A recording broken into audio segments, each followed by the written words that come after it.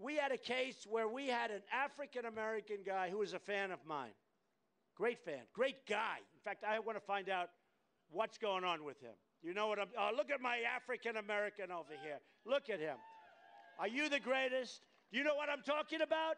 Okay, so we have an African-American guy at one of the rallies a month ago, and he's sitting there behaving. And we had protesters inside the arena, and they were dressed in a Ku Klux Klan outfit, okay? And they're running around dressed as Ku Klux Klan, and the place is booing them, booing them. This African-American gets up, and man, he slugged these guys. He slugged them. And by that time, their hat was off, because it got ripped off as they were running up the stairs.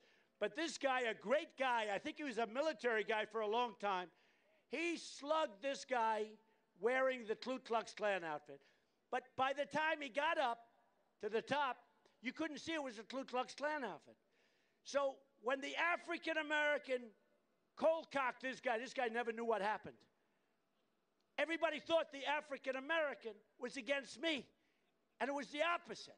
He was like this great guy, military guy. We have tremendous African-American support.